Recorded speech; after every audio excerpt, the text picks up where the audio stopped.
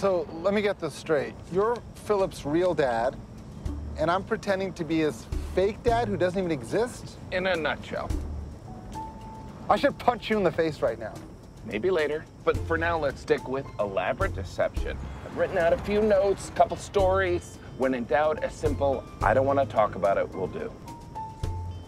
I work at a ketchup company? We work together at a ketchup company, and we're best friends. Okay. What's my favorite type of car? Your choice. I like Mustangs. Right, fine. You like Mustangs.